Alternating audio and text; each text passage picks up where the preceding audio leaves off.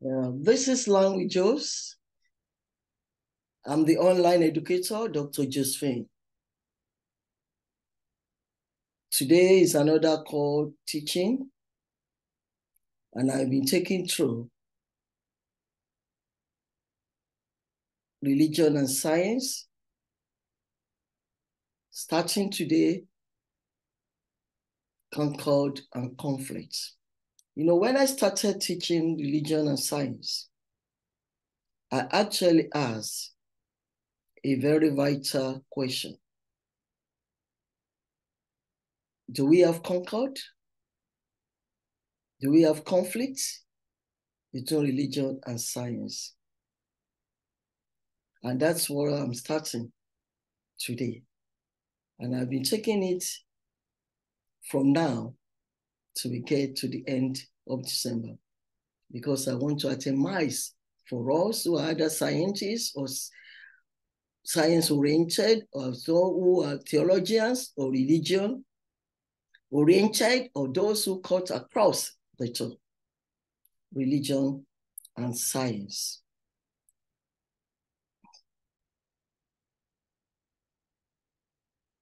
A critical examination of conflicts and concord in religion and science. This is part one.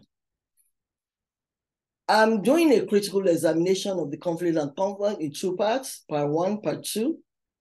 Now I'm going to also take concord separately in some parts, sharing with you the concord that we have between religion and science, and then later on go to conflict. Why do we have conflicts? I'm going to deal with that. And like I said, Tuesdays from today is when I'm starting to teach that. And I don't want us to miss any of the video that is going to follow this video, because we will learn a lot of things.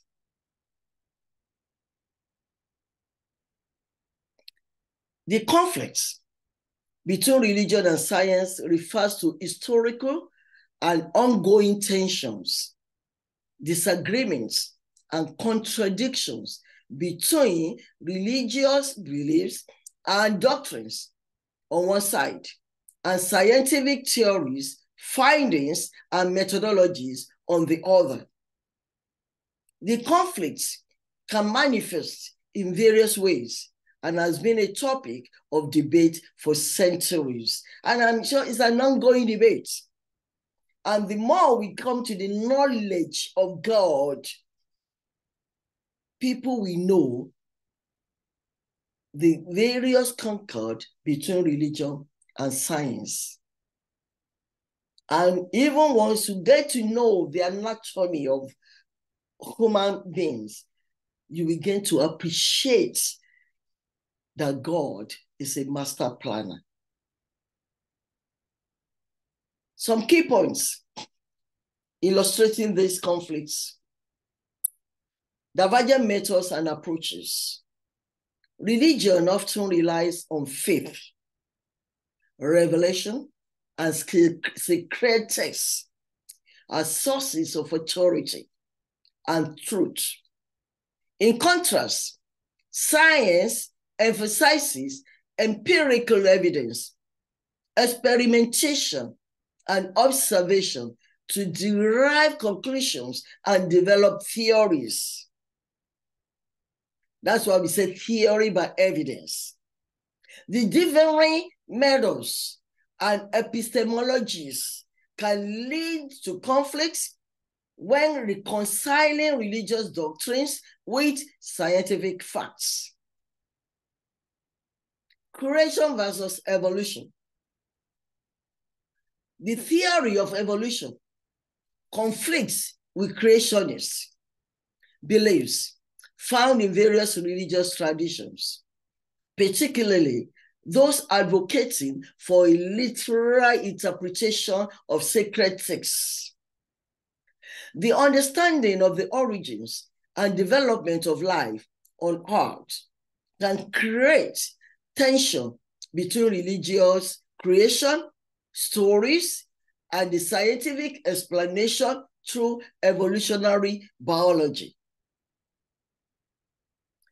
age of the earth and cosmology. Scientific estimates of the age of the earth and the universe based on methods like radiometric dating and astronomical observations often contradict the literal interpretation of religious texts that suggest a much younger age. This creates a fundamental conflict regarding the timeline of creation. Miracles and natural laws. Religious beliefs often involve supernatural events or miracles, which are outside the realm of natural laws and scientific understanding. When you're talking about miracles, you're talking about supernatural things, they're outside the realm of scientific understanding of natural laws. So science grounded in naturalism and empirical explanations tends to question or reject any form of supernatural explanations, leading to conflicts regarding the validity of miracles. Ethical dilemmas. Advancements in science and technology can raise ethical questions and challenges for religious communities. Issues such as genetic engineering, stem cell research, and artificial intelligence present moral and ethical dilemmas that may conflict with established religious teachings or beliefs. Geocentrism versus heliocentrism. Historically, the clash between geocentric model of the universe, that is our Earth at the center, and the heliocentric model, Sun at the center, epitomizes. You know, some people, I mean, that's the heliocentric model, that Sun is at the center, and then the geocentrism shows that Earth is at the center. So this epitomizes the conflict between religious doctrines and scientific discoveries. Prominent figures like Galileo Galilei faced condemnation for supporting the heliocentric model, challenging religious dogma. Interpretation of sacred texts.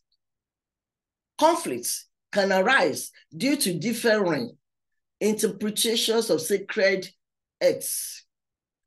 Literal interpretations often clash with scientific understanding, requiring believers to modify their interpretations, reject specific scientific findings, or reconcile the two in a way that preserves faith and scientific understanding. Moral and social issues. Scientific advancements related to human sexuality, gender identity, reproductive rights, and the sanctity of life can conflict with religious teachings and moral beliefs, leading to societal debates and legal disputes. Secularism and separation of church and state. The push for secular governance and the separation of church and state can lead to conflicts when the religious beliefs are at odds with public policy based on scientific evidence and societal norms. Educational curricula and schools. Debates over including religious doctrines, creationism, or intelligent design in school curricula, particularly in science classrooms, highlight the ongoing tension between religious influence and scientific education. Navigating the conflict between religion and science often requires an open dialogue, respect for different perspectives, and an appreciation for the values and principles that each domain brings, the science domain and the religious domain. Striving for a balance that respects religious beliefs and scientific understanding is essential for fostering a more inclusive and informed society. The Christian doctrine of creation supports a deep concord between Christian belief and science, yet it is compatible with this sort of concord that there also be conflicts. Many have claimed that there's conflict, indeed warfare, between religion and science. Draper, 1875, White, 1895. This undoubtedly is too strong word. There's no warfare. But obviously, the relationship between the two has not always been smooth and ironic. There's the famous Galileo incident, often portrayed as a contest between the Catholic hierarchy, representing the forces of repression and tradition, the voice of the old world, and the dead hand of the past. And on the other hand, the forces of progress and the docile voice of reason and science, where we call faith and reason. This way of looking at the matter is simplistic. Brooke, in 1991, from pages 8 to 9, much more was involved. The dominant Aristotelian thought of the day was heavily aphoristic. Hence, part of what was involved was a dispute about the relative importance of observation and a priori thought in astronomy. Also involved were questions about what the Christian and Jewish Bible teaches in this area. There's a passage like Joshua 10, 12 to 15, in which Joshua commanded the sun to stand still, favor the Ptolemaic system over the Copernican, and of course, the usual questions of power and authority were also present. Honestly, I laugh because I found this very, very interesting. I'm telling you, very, very interesting. I'm just going through now. This is a critical examination of the concord and conflict. This is part 1. Next Tuesday, I'm coming with part 2.